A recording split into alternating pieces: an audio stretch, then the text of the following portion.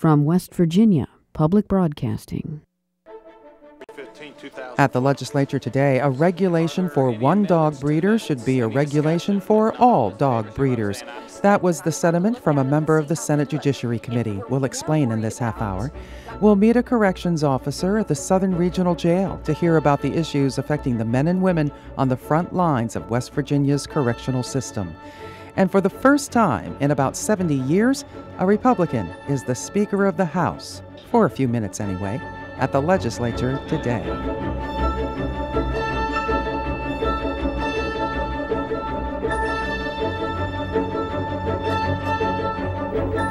Good evening, I'm Beth Voorhees. The House Finance Committee today considered an amendment for House Bill 4260, which determines insurance coverage for autism spectrum disorders. As Adam Cavalier reports, the bill has weighed heavily on many of the delegates involved. Kanawha County Democrat Mark Hunt has a child with autism. He's a co-sponsor on the bill. Hunt says he just wants to see the bill through. This bill is not so much for my child. This bill is for other people's children. And knowing that early intervention does make an extreme difference, I feel like that we're fiddling while children are actually burning out there. And every year we delay the implementation of this bill, or the full implementation of this bill, a whole generation of children are being lost. The bill provides $30,000 a year for behavioral therapy for 3 years before dropping down to $2,000 a month. Finance Committee counsel Janelle Jones says the bill clarifies exactly what that $30,000 should cover. The problem was when it left the House, the $30,000 cap applied to ABA therapy, and then the Senate amended in language that said the $30,000 cap applied to all treatment for autism, which could include a drug regimen or other types of treatment that would be different from ABA therapy. The fiscal note was produced by PEIA and ranges from $12 to $22 million. Jones says the note doesn't differ from last year's version of the bill. However, she does say that this year's version creates consistency in the code. It makes the $2,000 cap applicable to only ABA as opposed to all treatment. The Green Bill did that for the $30,000 cap, but then that left the code inconsistent between a $30,000 cap and a $2,000 a month cap. So the committee substitute makes it consistent that any cap applies to only ABA therapy as opposed to all treatment. Finance Committee Vice Chair Tom Campbell says the bill's topic makes it rather taxing.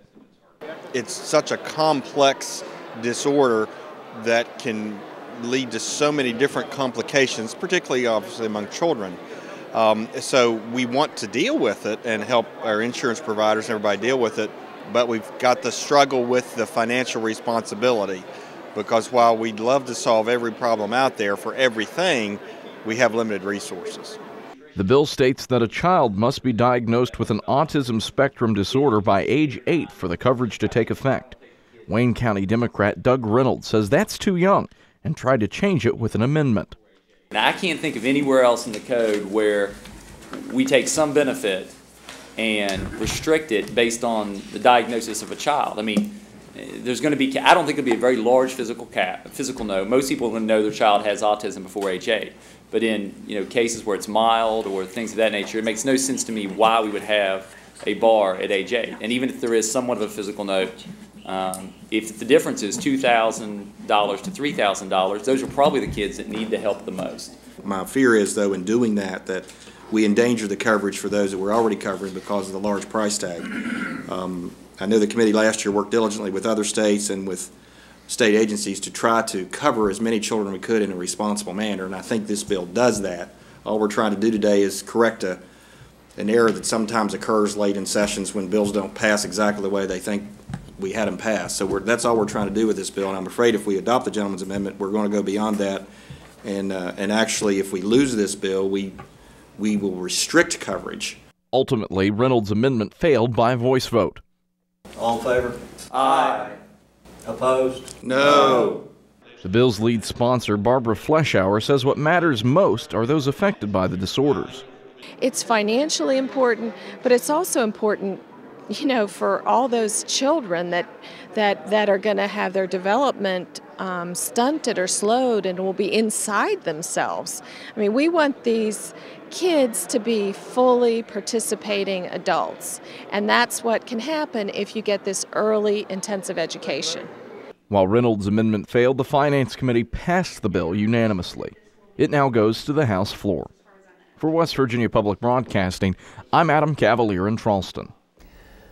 With a public hearing on Governor Earl Ray Tomlin's drug abuse bill was held this afternoon, Wyoming County Democrat Linda Phillips took to the House floor this morning to tell a compelling story about how this issue affects young children. Phillips told the story of a young girl whose mother did drugs while she was pregnant with her. She was born with the addiction of her mother. In the hospital, she was given phenobarbital. Then she was removed from that. She cried, she shook, she screamed, she cried for 7 months. Cold turkey. She tried to kick that habit that she inherited from her mother in the womb. Since her grandparents already had custody of her 2 older brothers, they received Adriana as well. On weekends, she was allowed to go visit with her mother. She would come home quiet and calm. They couldn't understand why. Because she was allowed to lick the fingers of whoever had done drugs in that household. They wanted her quiet. And if they let her lick their fingers or if they kissed her on her lips, then the drug was in Adriana's body. Phillips cited a study conducted over 1 month that indicated 19% of the children born in 8 of the state's hospitals had been exposed to either alcohol or drugs during the pregnancy. The legislature tried to get a handle on puppy mills, irresponsible dog breeders who put profit over animal welfare. Senate Bill 406 seeks to protect dogs by creating regulations for commercial dog breeding operations. The bill was before the Senate Judiciary Committee today. A committee substitute was introduced that exempts hunting, tracking, show dog, and greyhound breeders from state regulation. This infuriated Senator Karen Facemeyer. She attempted to take those exemptions out of the bill. We've got a lot of responsible breeders out there. Just because there's several puppy mills out here need to be dealt with, and I think they can be dealt with through our laws already on the books. Maybe they have to be strengthened. I've tried to look at them and see how to do it. And we're more worried about, last year when I talked to this group, and they have valid points. I don't disregard their points whatsoever, but they're tired of seeing, you know, all these puppy mills and stuff setting up in the Walmart parking lot and Sam's parking lot, selling them, especially at Easter time and through the summer and stuff, and some of the undue conditions they're in. But that's a few people, and I do believe there's laws already on the books to handle that. And if not, if that's the case, then all we have to do is have Walmart and them to put up the no solicitation signs, or the county commission put in no solicitations there, and that can be handled. But if we're going to piecemeal this together, not all the groups were here. The groups may be screaming the loudest and have the loudest voice politically were here, but we still have a lot of breeders out here. And from the fact that other animals and stuff are in the state are not regulated, that are sold commercially, ought to be a good view of what's coming in the future from the Humane Society and how they tend to take over everything within the state. So I would strongly urge that we pass this amendment. We're either serious about regulating dogs in the breeding business or we're not. Thank you. All those in favor of the amendment offered by Senator Facemeyer, signify by saying aye. Aye. Opposed, no. No. The noes appear to have it. The noes do have it. The amendment is rejected. Are there any further amendments regarding? And that bill will be on first reading in the Senate tomorrow.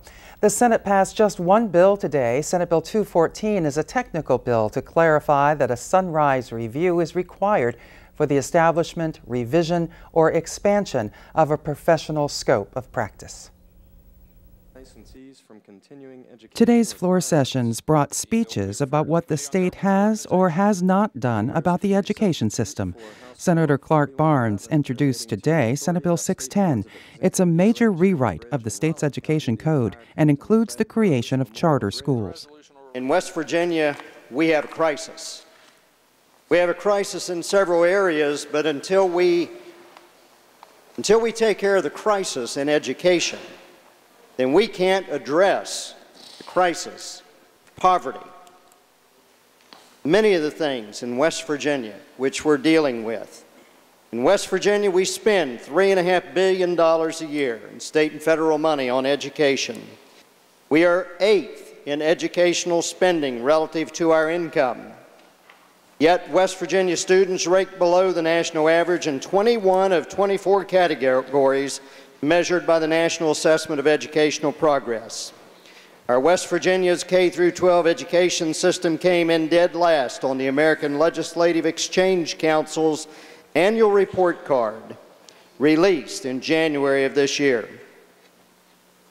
The Education Reform Act of 2012, which was introduced today as Senate Bill 610, will implement many desperately needed reforms to get the state's education system working. But Education Chairman Senator Robert Plymel took issue with his Republican colleague. He reminded the Senate that Governor Tomlin released an audit of the State Department of Education at the beginning of the session. He noted that the Senate has passed Senate Bill 436 to facilitate and encourage collaboration between the public school system and public higher education. And I will tell you that I think this is one of the areas that we are going to look at. And I think this is one that I'm not sure in this body, in terms of this session, we have enough time to look at that from a comprehensive nature resulting from the audit. So I would like to tell you that I think this body has taken a lot of action that has been positive. We have some now, but in defense of the governor, the audit was paid for. It is comprehensive in nature, and it is so comprehensive that you can't just pick out one element of personnel that you need to change right now. It has to be a comprehensive approach. Coming up, we'll meet one of the men working on the front lines of West Virginia's correctional system. First, here's a look at some of the bills introduced in the Senate today and what's coming up in the Senate tomorrow. Among the bills introduced in the Senate today, Senate Bill 608 to authorize the use of a search warrant to draw blood when a person is believed to be driving under the influence of drugs. Senate Bill 609 to implement a complete streets policy that considers the needs of drivers, vehicles, bicyclists, and pedestrians of all ages and abilities in planning roads and sidewalks. Senate Bill 610 to improve schools and school districts. Senate Bill 611 to create a special community-based pilot program to help at-risk youth in a selected county in West Virginia. And Senate Bill 618 to require municipal courts and magistrate courts to wait at least 80 days from the date the person is charged with a motor vehicle violation before notifying the Division of Motor Vehicles of that person's failure to pay or failure to appear. Among the bills up for passage in the Senate tomorrow, Senate Bill 410 to make West Virginia law consistent with federal law on withholding of personal income tax on gambling winnings. Senate Bill 421 creating the Captive Cervid Farming Act to allow deer farms to sell venison. Senate Bill 477 to prohibit the possession of wild and exotic animals. Senate Bill 499 to expressly exempt the Public Employees Insurance Agency or any plan established by PEIA from the requirements of the State Insurance Code. And Senate Bill 527 to revise the antiquated stock laws of West Virginia. Among the bills on second reading, Senate Bill 73 regulating tanning facilities and Senate Bill 518 prohibiting persons convicted of a felony from holding an elected or appointed office. Governor Tomlin signed Senate Bill 165 yesterday. It prohibits sexual contact between inmates and correctional officers. The penalty is a felony and carries jail time of 1 to 5 years and up to a $5,000 fine. The new law was requested by the Legislative Oversight Committee on Regional Jail and Correctional Facility Authority. Joining us tonight to discuss the issues relating to correction officers is Corporal Hal Withrow, a corrections officer at the Southern Regional Jail for the past 7 years, and Elaine Harris, an international representative with the Communications Workers of America who advocates on behalf of corrections officers. Welcome. Glad you're here. I want to tread around this first question lightly because this is a family show. But was this such a problem among correctional officers and inmates that there had to be a law passed to make it a felony? Well, just let me say, there's always that potential, and you know, we say right up front that's not something that is acceptable. And when the legislation was put together, we got the assurances that the pat-downs, the things that are necessary for the officers and personnel to do their jobs was in there. So the bill says that strip searches and touching and just searching in a security kind of manner is exempt. But was this such an issue that we had to pass a law? It's not a major issue. Okay. No, it's an issue in every facility. There is always accusations, but it's not a major issue at the facility that I work at. Of course there's accusations, but okay. All right. They're mainly accusations. All right. We hear an awful lot about jail overcrowding, prison overcrowding. Is your jail overcrowded? We are overcrowded. The last number I heard was that we had in the regional jail system, the 10 jails in the state of West Virginia, we have about 1,800 sentenced inmates waiting to go to the Department of Corrections. What are you telling the legislators about this issue, Well, the whole area of public safety, you know, whether it be, you know, those that are out trying to enforce the laws, or those behind the walls, it's difficult, and you know, we are in some difficult times economically, but we tell legislators that you know, this is something that really needs to be looked at. The whole overcrowding problem brings with it problems. The stress, the strain that is placed on these officers, and so we are asking, you know, the starting pay for a correctional officer is a little over $22,000. And as you know, Beth, we're competing, you know, with other states, with the feds, and sometimes the mining industry that folks are even looking, you know, and so we would like to see that starting pay increased. With a low starting pay and overcrowded prisons, how do you recruit new corrections officers to come in and work in this profession? It's a little difficult. How were you recruited? Well, I was in public service to start with, so once I finished the job that I was working at, this was just natural for me to get into this line of work. But we go to job fairs to recruit, we run ads in papers, the local job service, we work closely with them in order to constantly bring new people in. But we had a federal prison open in McDowell County. My facility lost 18 officers just to that facility. The benefits are better and the pay is much higher. I see. So we lose officers to police departments. Yeah. Describe what you do. Basically, I'm a floor officer, and I provide care, custody, control for the inmate population in Southern Regional Jail. A lot of days I work booking, which is intake and release. So I read court orders. I do pat-down searches. So you're watching. You're watching them. You're guarding. I'm watching, yes. Yeah. All right. All right. There is a bill going through now about disarming or attempting to disarm a correctional officer. Tell me the specifics about that, because it's just left my head what that exactly does. It would make a felony to attempt to disarm or to disarm a correctional officer. And when the bill was being drafted, we wanted to make sure, because we also have parole officers, and sometimes it takes an incident happening to draw attention.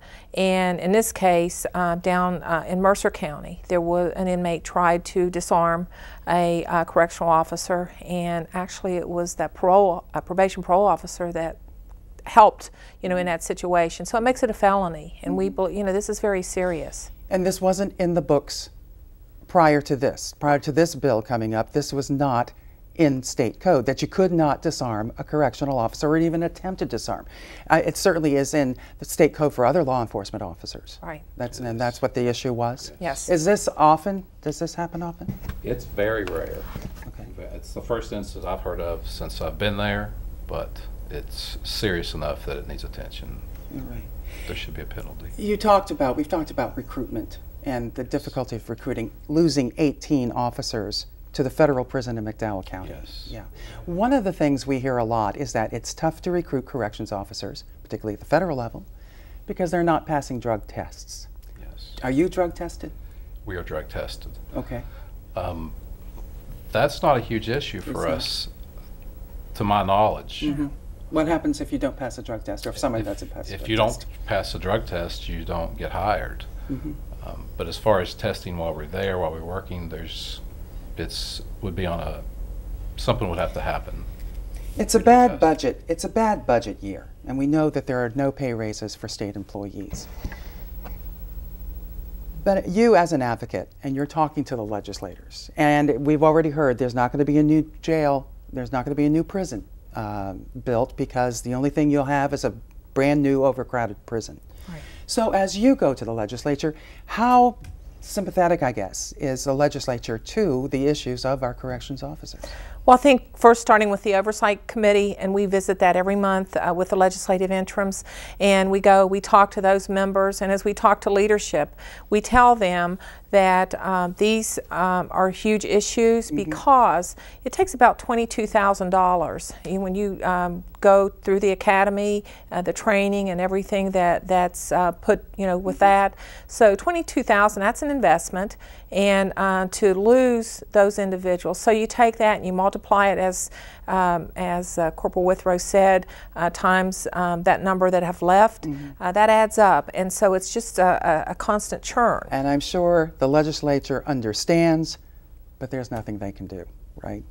Elaine Harris of the Communication Workers of America and Corporal Hal Withrow, thank you very much. Thank you, ma'am. Thank you. And here's a look at some of the bills introduced in the House today and what's coming up in the House tomorrow.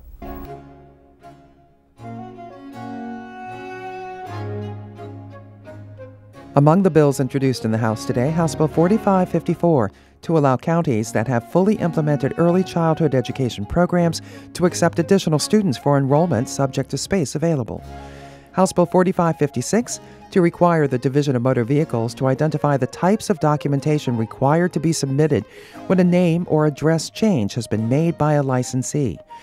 House Bill 4558 to provide that when a driver's license is suspended for failure to pay a fine for a motor vehicle violation, the suspension will be expunged from the person's driving record within 60 days after the payment of the fine or license reinstatement fee. House Bill 4568 to require the Division of Corrections to provide rehabilitation treatment programs to inmates who are sentenced to a state correctional center but are imprisoned in any jail in this state. And House Bill 4569 to establish a legally recognized status of civil unions in this state. Among the bills up for passage in the House tomorrow, House Bill 4015, creating the Herbert Henderson Office of Minority Affairs within the Governor's Office. House Bill 4299, at the request of the Governor, to permit a county board of education to use bus operators regularly employed in a different county to operate their school buses. House Bill 4330, to provide that driver's licenses may contain information designating the licensee as a person who is honorably discharged veteran of any branch of the U.S. Armed Forces. Among the bills on second reading, House Bill 3174, to allow Class A retail licensees or freestanding liquor retail outlets the ability to conduct responsible liquor sampling events on days of the week other than Sunday. House Bill 4119, to provide a definition for an athletic director who is employed by a county board of education and is responsible for the planning, management, operation, and evaluation of an athletic program. And House Bill 4433, to provide high school diplomas to veterans of any armed conflict or war, regardless of whether they were attending high school before entering the military. And finally tonight, a Republican took over House Speaker duties, albeit momentarily, when Minority Whip Mitch Carmichael filled in for Speaker Rick Thompson today. Mr. The switch was met with some laughable moments by House Democrats. I think the House will agree with me that this is really scary. Mr. Chairman, would it be the proper time to move that collective bargaining bill you and I have been discussing? Carmichael says the Speaker asked him to fill in on a whim. Speaker Thompson and I have been great friends for a long time. We sat beside each other on the floor prior to his ascension into the Speaker seat. Just a really good guy, and so in terms of being able to work together and just have fun with some of the processes here, it was a lighthearted moment, and I enjoyed it, and I'm thankful to the Speaker for the opportunity to do that. It's typically Speaker Pro Tem Ron Vergale to fill in when Thompson must be elsewhere. Carmichael estimated that it was the first time in 70 years that someone other than a Democrat had acted as Speaker. And this has been the Legislature Today. I'm Beth Voorhees. Thanks for joining us. Good night.